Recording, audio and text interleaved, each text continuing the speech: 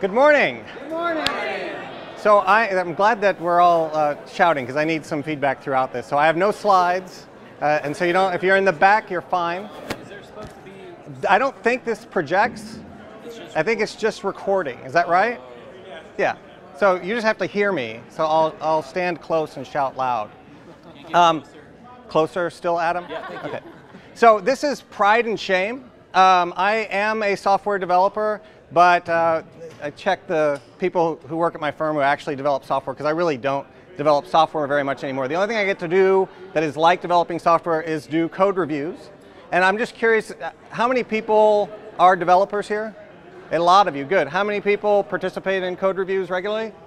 Yeah, about half. That's not bad. So what are some of the ways you do code reviews today? Anyone? Crucible. Crucible, that's a nice automated tool. Pull request on like GitHub. Pull requests on GitHub, yep.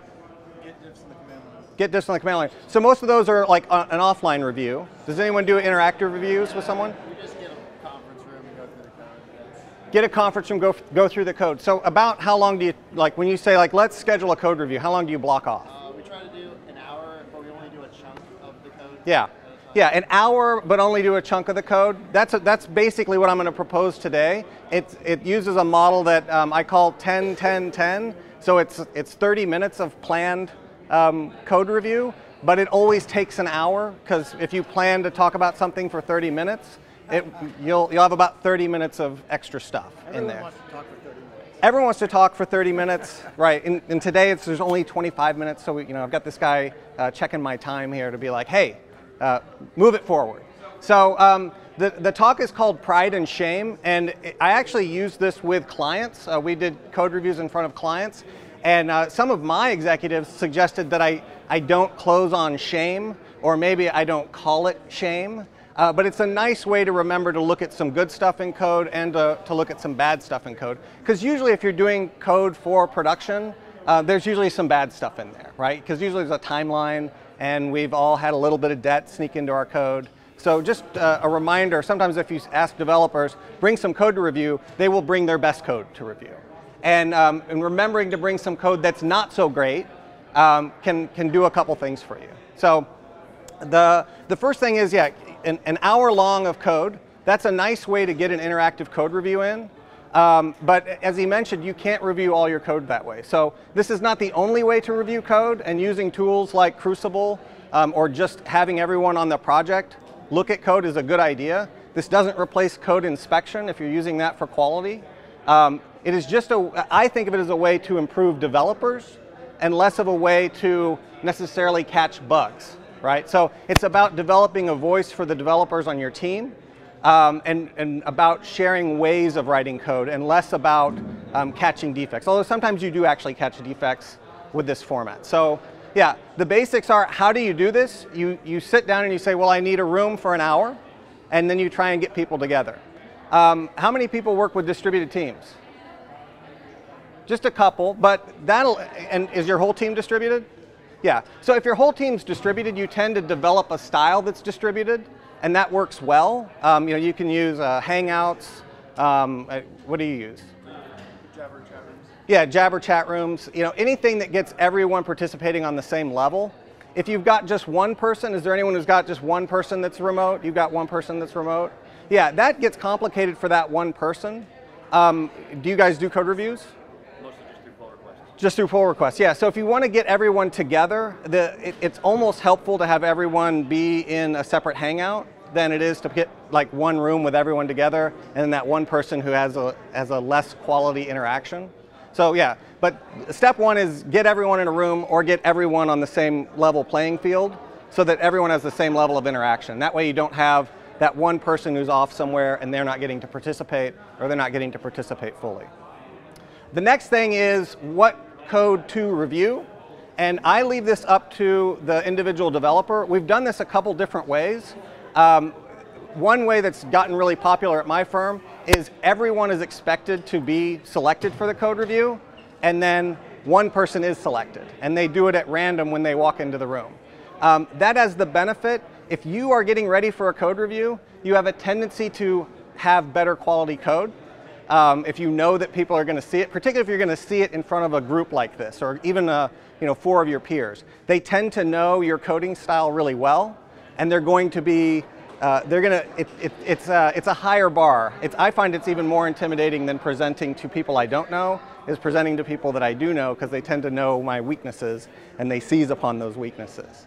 And so, so I leave it up to the individual developer what they want to review, but I ask them to bring 2 kinds of code, right?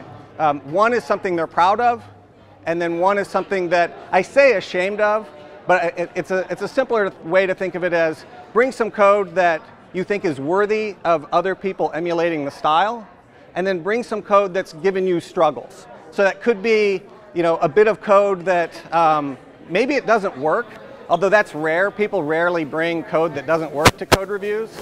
They usually make sure it works before they get up in front of everyone. But it might be something that they're like, wow, this just looks like spaghetti. It's case-ridden. I sure used that paste button a lot when I was writing this code, so it's got a lot of copy and paste code. I found this code on the internet, and it seems to work, but I don't really understand it. So yeah, those are some different examples of code that people are, ashamed of. But the reason it's important to bring both examples is because either one can lead to interesting discussion points, right? If someone is proud of some code, but then the rest of the team looks at it and they don't understand the code, or the rest of the team looks at it and there's a lot of defects in the code, then you've got one kind of problem. And that usually leads to a different kind of dialogue in the meeting, because it can get really awkward for people, because it's hard to give feedback when it's really terrible, right? You almost want to do that offline and pull them aside and say, hey, can we pair maybe next week, and let's talk about the way you're approaching that problem, the part that you're really proud of. The other thing we've seen in the prideful section is code that's super tricky, and so people are proud of it because it was hard, and then they managed to solve the problem, which is good. Never put down code that works and solves the problem, but if it's tricky code, then that might be an opportunity to bring in some refactorings or things to clean it up a bit. But usually the pride stuff is usually pretty good, right? Because people knew that there was a chance they were going to get selected for a code review, and then they did get selected for a code review, and so the code quality there is usually pretty good. The shameful stuff is different. I mean, I've had guys that bring in shameful stuff and it's still pretty good, and you're kind of like, a good question to ask at that point in the code review, is this really the worst code that is in, is this really the biggest problem you have right now? And usually that will cause them to say like, well, there's this one thing, and they break out like a 100-line method or a 100-line function that's got like 8 levels of indentation and 3 switch statements, and they're repeated at the top and in the middle and in the bottom and things like that. So those are good candidates for shameful code. But the reason you want to have some shameful code is that encourages your team to give feedback, and that's a safe place to give feedback. Most people are reluctant to criticize good code on the team. And so if that person says, I know this is problematic, that gets the team willing to enter into that critique process, and that can improve the quality of feedback you get in code reviews. All right, so that's how to set, that's how long you need, that's what code to review. I did say it was 10, 10, and 10, and I kind of forgot the first part of that, which is it's hard to review code if you're not on the project. And if you're on a team that's really small, or if you are the team, it can be really hard to get into the pride and the shame because no one understands what problem you're trying to solve. So one way we've combated that, because we have a lot of small teams in my company, and we don't always have enough people to form a team on that team and do a code review. So what we do is we'll have open code review formats, and in that open format, the first 10 minutes is just what the heck are we trying to solve here? Dry mouth. Which order do you usually do the pride, shame stuff? Pride first or shame? I always do pride first, but I've seen people do shame first. The benefit of doing shame first is you end on an up note, and you also get people they get comfortable critiquing code. The only bad thing is it gets people in this mode of critiquing, and then when you hit the pride, they still bring the hammer. and that can make people not want to share code as much. And so particularly when we have optional code reviews, that we have like these open forums that someone will just host, and then people line up to come do talks like this, except they review their code. You get less participation when you always are bringing the hammer and you don't bring some nice feedback as well. So it gets you, if you think about just giving feedback is hard for people. And if you start with something nice, that gets you in the habit of talking about it, and then you can bring some constructive criticism. But I've seen both work. The one thing I would say is don't let it become always good code. That it is important to look at code that's got problems, because that code is there. It's if you are doing inspection and someone is going through and looking at all the code, you'll find that stuff. But if that's not happening for you, this is a good way to bring that code to life. So the first part, the 10 minutes, how would you introduce someone to your code? Do you ever had the problem of trying to show someone around, a new hire? Where do you start?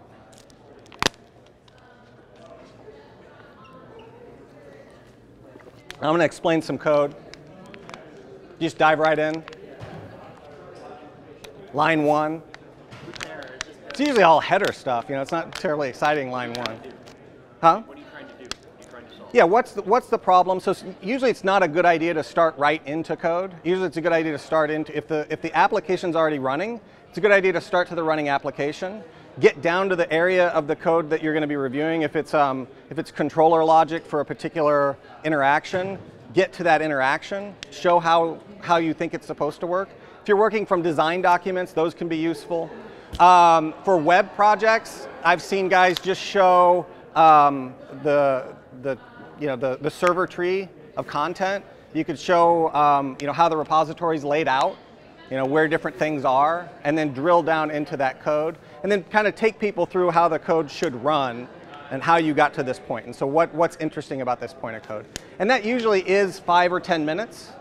So give yourself some time to explore. Again, that's 10 minutes of planned, so you can run as long as 20 minutes just getting people to understand the code base. But we're not usually on 20 minutes there. It's usually about 10, and then you're jumping into the prideful part. All right, then as you think about participating in a code review, what are kinds of things you can talk about when you're looking at code? Syntax, okay. So is this valid syntax? Will this compile? Will this run? Syntactical style. So you have a style guide that you would use. So yeah, starting with style guides and just saying, does this code look like the code this organization produces? Do you have your own style guide, or do you live on someone else's? You have your own style guide. About how big is it? It's a JS hint. Oh, okay.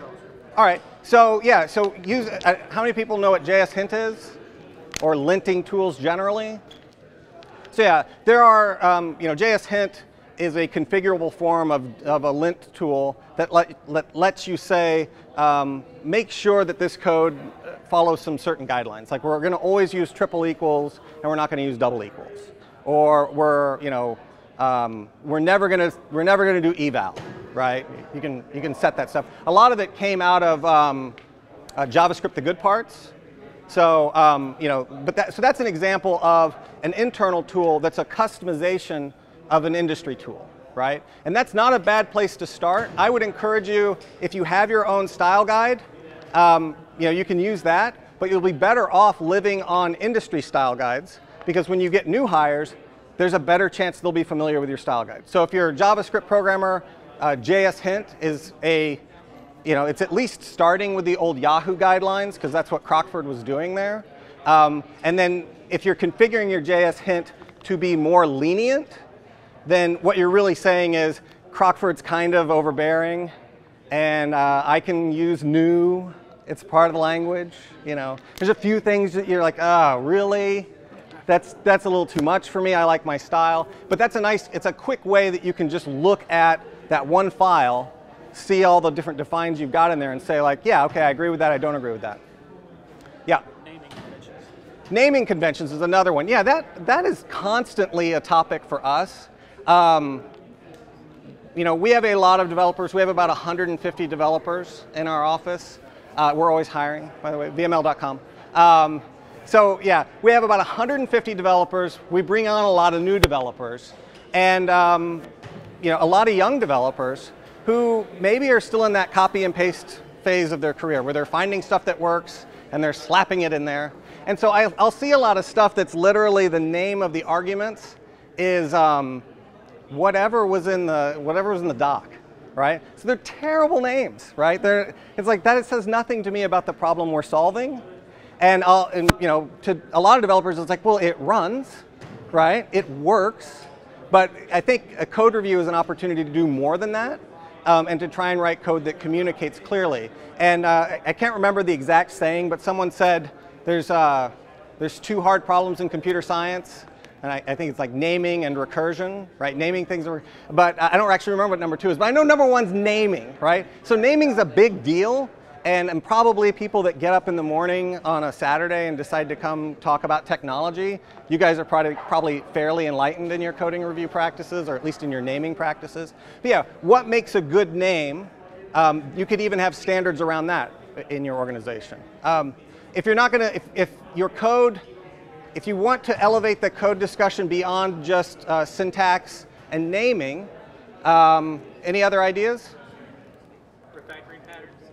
Fowler's book. Yeah, so like books that are about style, right? So refactoring technically means you take code that works and then you change the structure of the code and the code still works. It's not supposed to do something differently. Usually when we refactor, we're often refactoring and fixing. I'm not usually that strict, and most developers I work with aren't so strict about their refactoring, where they say, I'm also never going to fix anything when I do a refactor. I mean, how many people are super strict on their refactoring? Yeah, nobody. But I mean, the theory behind it is good, and the reason that makes it good for code reviews is hopefully in the code review you're not fixing a lot of defects, and using a book like Fowler's Refactoring, that book does 2 things. 1, it shows you how to change the code, and 2, the more important thing is it gives that change a name. And on teams that use, say, something like the refactoring book regularly during code reviews, then they will start to talk about the code using those patterns. So I'll hear people say, wow, I see you're using indented control flow. Have you thought about using a guard clause? And that's awesome. Actually, that happens like once a year, right? But that's where you want to go with your code reviews. You want to get to the point where you're developing a vocabulary around the patterns and the idioms that make code great, that make code expressive. So that's a really good place. Any other books that people think of? Testing books, or testing as a way of finding. Yeah, so looking at your tests as a way of doing a code review. Yeah, a good way, also a good way to introduce the code. If you're talking about that first 10 minutes of, you know, how does this code work? If you have tests, if you're a test-driven developer, or you're a test-first kind of person. I'm a test reasonably early kind of person. I'm not quite that good to be, I always write tests before I write functioning code. But that's a good place to jump off. Also, is this code tested? What's your coverage like? How did you achieve that coverage? Because I've seen like really gaudy coverage statistics on Rails projects, and then you look under the hood and it's all generated tests. And I was like, okay, well, you've proven that Rails works. That's good. Did you test any of your code on top of that? You review implementation code and test code at the same time always? I rarely review test code. Really? We're not so good about writing tests all the time. But if we had a lot of tests, right, then I work at an ad agency, so people don't die when you run our software. I mean, if we do sign like a medical company, they don't usually let us touch like I'm a diabetic and I've got my insulin pump in my pocket, and I sleep easy at night knowing I didn't write this code. But yeah, if I was writing medical control stuff, I would probably test a little bit more directly. But yeah, when you're doing financial transactions, we do have some clients that let us do their financial transactions, and then you do want to have more tests in there. So yes, I don't care. And again, this format is just for kind of raising the quality of coding for developers, right, and getting your team to code the same way. So if someone wants to review their test code, let's do it. That's a good place. Some other good places to find kinds of things to talk about. Refactoring is a section of it that, so that was Fowler's book. There's a section of it written by Kent Beck, and I'm a huge Kent Beck fan. In that chapter is called Code Smells, which the subtitle under that is it's like a diaper. If it smells, you change it. But those same smells appear in, must be near time. Yeah. 5 minutes? Okay, great. So those same smells appear in a book by Uncle Bob Martin. I think it's Clean Code is the title of it. So that's another place, depending upon, if everyone on your team hates Martin Fowler, pick up Uncle Bob, right? He says different things, but both of them are talking about improving the quality of code. Some more mundane things, Code Complete by, I think it's McConnell. The original version has Pascal examples, so if anybody's still writing Pascal, you can use those. What's interesting is the same idioms that he used for Pascal and C are in the updated version that's like C# and who knows what else. I haven't read the updated version, but these idioms actually work over time, and so they're worth learning. Yeah. I was going to suggest, we just did it in our company, but Headfirst Design Patterns is pretty good. That's an outstanding book. Yeah. So design patterns is sometimes harder for people like coders to get into design patterns. I'm a big design patterns fan, and reading the original book is super hard because it was really written in the early 90s, and so all the examples are pre-standard template library C++, so it's old. And there's a few examples of Smalltalk, and I love Smalltalk, but nobody else does, and it doesn't look like normal code to anyone else. But that book, Headfirst Design Patterns, is written, that whole series is great. Kathy Sierra started that series, and it talks specifically about the patterns book, but whereas the patterns book is just a catalog, and it's really hard to read, and it's not in any particular linear order, it's worth struggling through. I'd say, get the Headfirst book, and then get the design patterns book. Don't just dive into design patterns. But yeah, then you can actually talk about design idioms while you're doing code reviews. And some of them, I would want to understand some of the patterns before I did a code review. If someone was using the facade pattern, that might not be too bad, right? Because it's just one layer talking to the next object. So that's not so bad. But if someone was using like the visitor pattern, which has all this like misdirection, and they literally refer to it as a pas de deux, which is like two dancers outdoing one another. That would be, I'd want to understand that before I got into someone's visitor implementation, because that would be a little bit complicated. But that book is a good place to get your team to the point where they can talk about design patterns. I don't think I can shout over this, but if you do have further questions, you can hit me up. I am at David Mitchell. I did not write Cloud Atlas. So I have a lot of people who follow me for the wrong reasons, but you can follow me for the right reasons. Thank you.